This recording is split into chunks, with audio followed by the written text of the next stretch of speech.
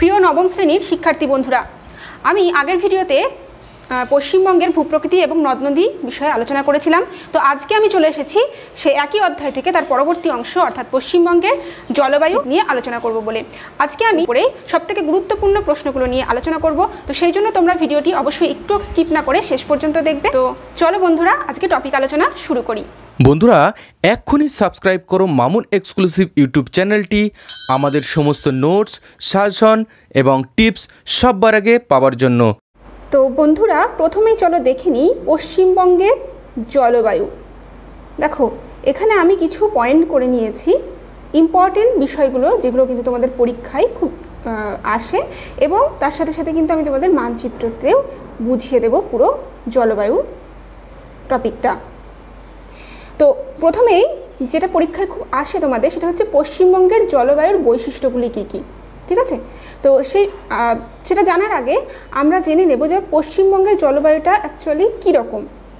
দেখো, পশ্চিমবঙ্গের কিন্তু ঠিক মাঝখান দিয়ে গেছে কি কর্কটক্রান্তি রেখা। এই যে দেখতে পাচ্ছ তোমরা, এখান দিয়ে কিন্তু গেছে কর্কটক্রান্তি রেখা। তো সেই জন্য পশ্চিমবঙ্গের এই যে উত্তরে যে পার্বত্য অঞ্চল, সেই পার্বত্য অঞ্চল বাদ দিয়ে বাদবাকি সমস্ত জায়গাতেই কিন্তু বছরের বেশিরভাগ সময় কেমন জলবায়ু থাকে?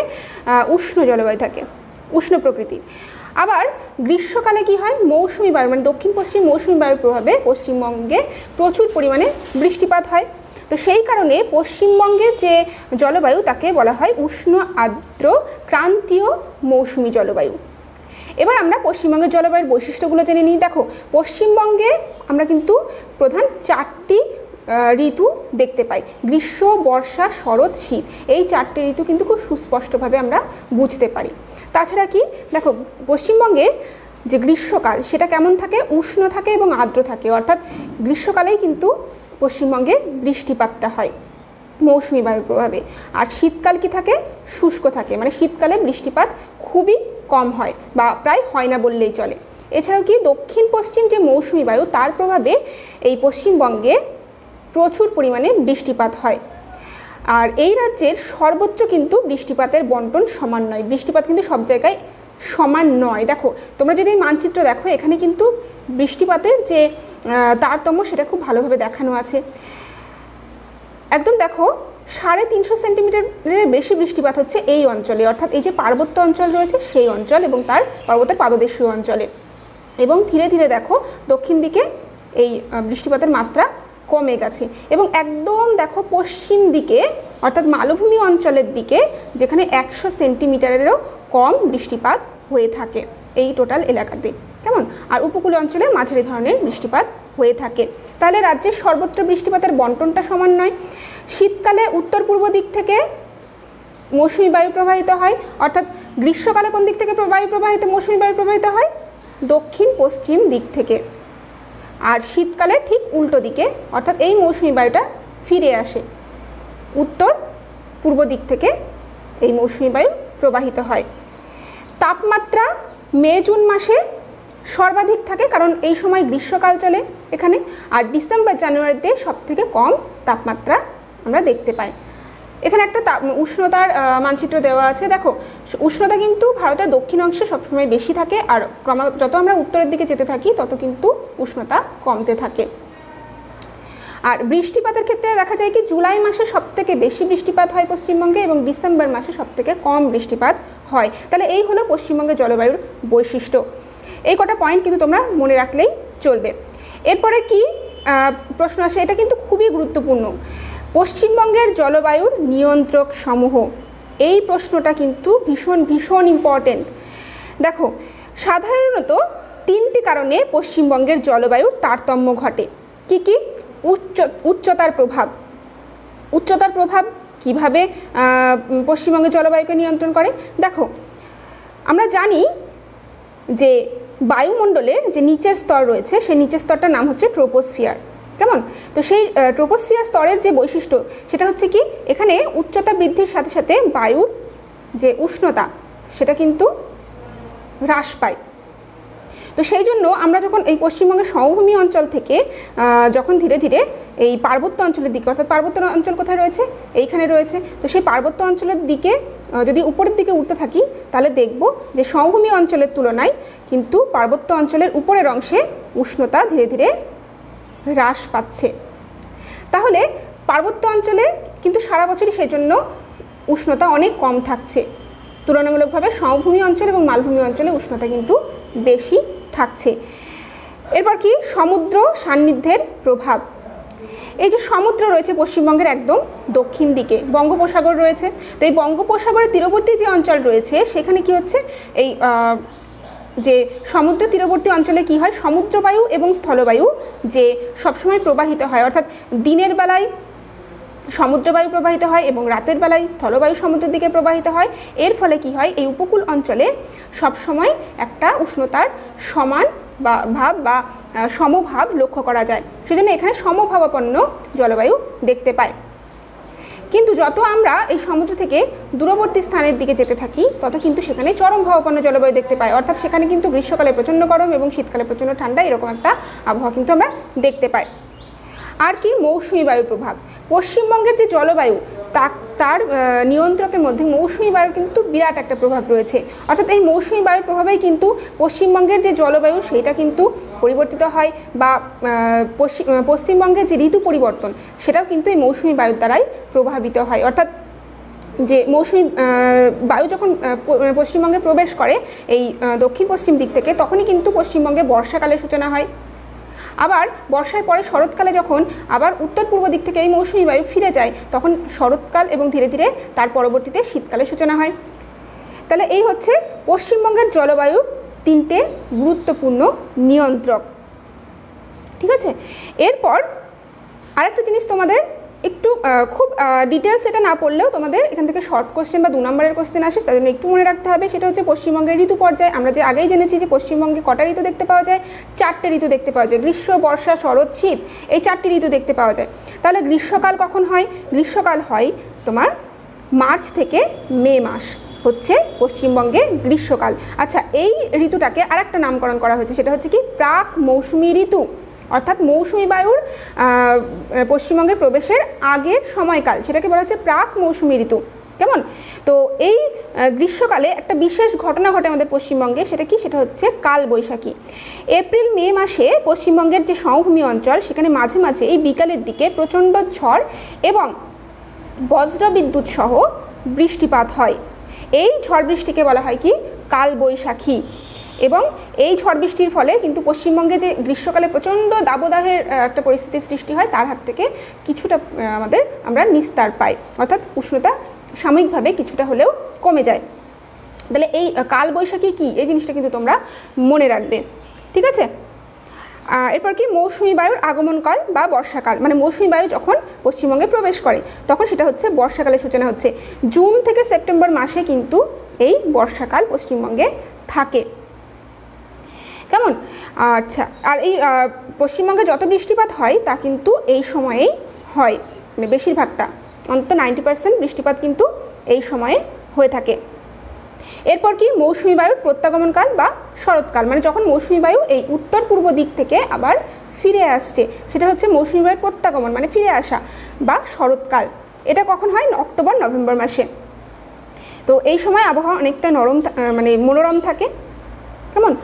আচ্ছা, এরপরে রয়েছে শীতকাল, অর্থাৎ এই শরৎকালের পরেই আসছে শীতকাল। ডিসেম্বর থেকে ফেব্রুয়ারি মাসে পশ্চিমবঙ্গে শীতকাল বিরাজ করে এবং সেই সময় এই উত্তরের পার্বত্য অঞ্চলের দিক থেকে উত্তরে হাওয়া কিন্তু দক্ষিণ দিকে প্রবাহিত হয়। এবং এই সময় একটা ঘটনা ঘটে খুবই গুরুত্বপূর্ণ, সেটা হচ্ছে এই সময় উত্তর পশ্চিম দিক থেকে, মানে এই দিক থেকে উত্তর পশ্চিম দিক থেকে আগত নিম্নচাপযুক্ত ঝোড়ো হাওয়ার প্রভাবে পশ্চিমবঙ্গে সামান্য পরিমাণে কিন্তু ঝড় বৃষ্টি হয়ে থাকে। এই শীতকালীন ঝড় বৃষ্টিকে বলা হয় পশ্চিমী ঝঞ্ঝা। যেহেতু এটা উত্তর পশ্চিম দিক থেকে আসে তাই একে বলা হয় পশ্চিমী ঝঞ্ঝা। এটাও কিন্তু খুবই গুরুত্বপূর্ণ, তোমরা মনে রাখবে।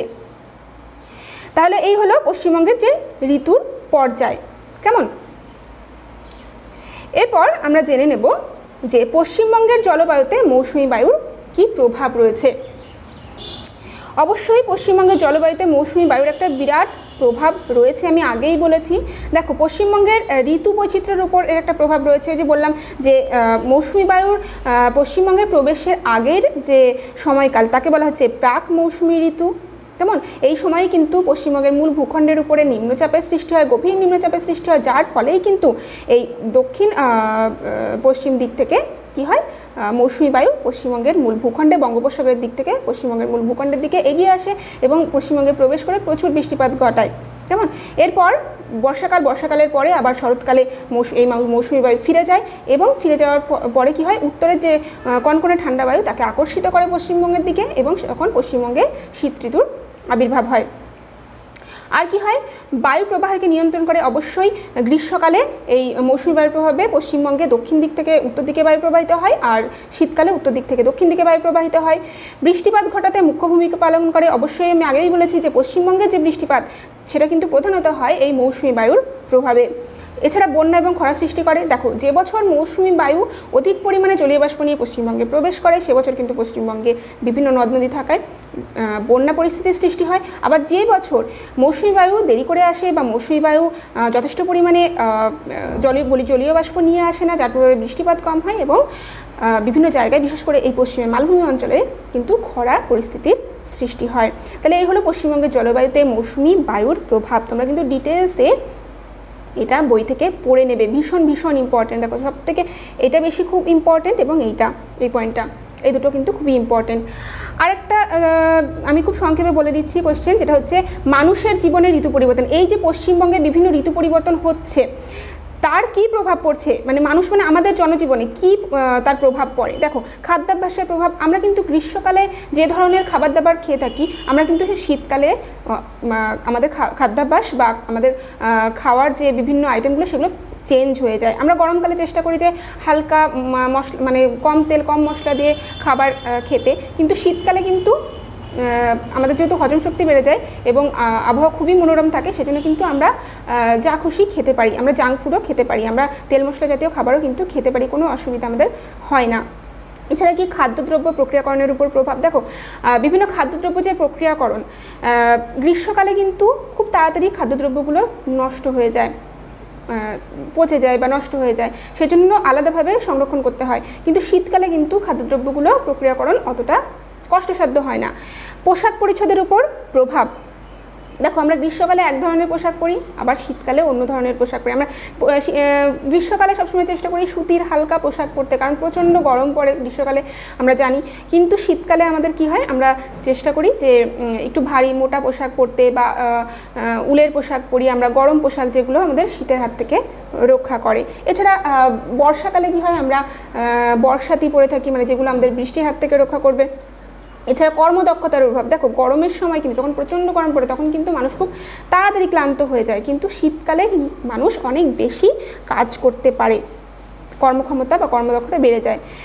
গৃহ নির্মাণের উপরে প্রভাব। অবশ্যই আমরা বর্ষার আগে আমরা চেষ্টা করি যে আমাদের গৃহগুলো, বিশেষ করে যাদের কাঁচা বাড়ি তারা কিন্তু চেষ্টা করে বর্ষার আগে আগে বাড়ির যে উপরের চাল বা ছাদ সেগুলোকে ঠিকঠাক করে নিতে। কিন্তু শীতকালে যেহেতু বৃষ্টিপাত হয় না বা কম হয়, তাহলে কিন্তু তখন এই ধরনের কোনো ব্যবস্থা করতে হয় না। সংস্কৃতির ওপর প্রভাব। অবশ্য সংস্কৃতির উপর বিভিন্ন যে উৎসব সেগুলো কিন্তু ঋতুভিত্তিক আমাদের আসে। যেমন বর্ষায় কি হয়, মনসা পূজা, রাখি বন্ধন, বুদ্ধ পূর্ণিমা ইত্যাদি এগুলো হয়। তারপরে শীতের শেষে কি হয়, দোল উৎসব হয়। আবার বর্ষার শেষে কি হয়, বিশ্বকর্মা পুজো। আবার শরৎকালে কি হয়, দুর্গা পুজো হয়, কালী পুজো হয়। আবার শীতকালে বড়দিনের উৎসব হয়। তো ঋতুর সাথে সাথে কিন্তু উৎসবগুলোও আমাদের পরিবর্তিত হয়ে যায়। এছাড়া ভ্রমণের উপর প্রভাব। দেখো প্রচণ্ড গরমের মধ্যে কিন্তু কেউই বেড়াতে যেতে পছন্দ করে না, কেউ বেড়াতে যেতে ভালোবাসে না, কিন্তু শীতকালে মানুষ বেশি বেড়াতে যায়, ঘুরতে যায়, আনন্দ করে, পিকনিক করে, এই সমস্ত। তাহলে এই হলো মানুষের জীবনে ঋতু পরিবর্তনের যে প্রভাব। আর একটা প্রশ্ন তোমরা খুব ভালো করে দেখে রাখবে, সেটা হচ্ছে পার্বত্য অঞ্চলের জলবায়ু ও উপকূল অঞ্চলের জলবায়ুর মধ্যে পার্থক্য। এটা তোমরা একটু দেখে রাখবে, আর তোমাদের স্ক্রিনেও চলে আসছে, দেখো এখান থেকেও তোমরা কপি করে নিতে পারো। আমি জাস্ট দু একটা পয়েন্ট বলে দিচ্ছি। দেখো পার্বত্য অঞ্চলের যে জলবায়ু, সেই জলবায়ু কোথায় দেখতে পাওয়া যায়? মোটামুটি দার্জিলিং জেলার সম্পূর্ণ অংশ এবং তার আশেপাশের অঞ্চলে এই ধরনের জলবায়ু দেখতে পাওয়া যায়। আর উপকূল অঞ্চলের জলবায়ুটা কোথায় দেখতে পাওয়া যায়? মেদিনীপুর জেলার একদম দেখো এই যে একদম দক্ষিণ দিকে যে মেদিনীপুর জেলা রয়েছে, সেই মেদিনীপুর জেলার যে উপকূল অঞ্চল সেখানেই দেখতে পাওয়া যায়। পার্বত্য অঞ্চলের যে জলবায়ু সেটা হচ্ছে শীতল প্রকৃতি। পার্বত্য অঞ্চল এখানে রয়েছে, এখানে কিন্তু সারা বছরই উষ্ণতা কম থাকে, তাই এখানকার জলবায়ু কিন্তু শীতল প্রকৃতি। কিন্তু উপকূল অঞ্চলের জলবায়ু, এখানে স্থলবায়ু এবং সমুদ্রবায়ু সবসময় প্রবাহিত হচ্ছে বলে এখানকার জলবায়ু সমভাবাপন্ন প্রকৃতির। এছাড়া এখানে এই উপকূল অঞ্চলে কিন্তু এই পার্বত্য অঞ্চলের থেকে উষ্ণতা সবসময় একটু বেশি থাকে, আর পার্বত্য অঞ্চলে উষ্ণতা সবসময় একটু কমই থাকে।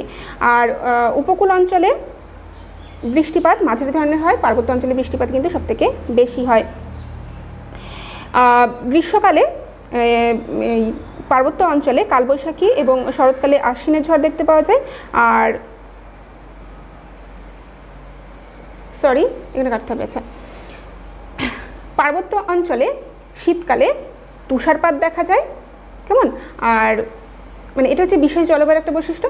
আর উপকূল অঞ্চলে কিন্তু বিভিন্ন ঘূর্ণিঝড়, এই সমস্ত জলবায়ুর যে বিপর্যয় সেগুলো দেখতে পাওয়া যায়। তাহলে এই গেল পার্বত্য অঞ্চলের জলবায়ু এবং উপকূল অঞ্চলের জলবায়ু পার্থক্য এবং পশ্চিমবঙ্গের জলবায়ুর একটা সামগ্রিক আলোচনা। তো আজকের এই ভিডিওটি থেকে নিশ্চয়ই তোমরা পশ্চিমবঙ্গের জলবায়ু সম্পর্কে খুব স্বচ্ছ একটা ধারণা লাভ করতে পারলে। তো অবশ্যই কিন্তু তোমরা এই ভিডিওটি বন্ধুদের সাথে শেয়ার করো এবং লাইক কমেন্ট করতে ভুলো না। ভালো থেকো সকলে, আজকে এই পর্যন্তই।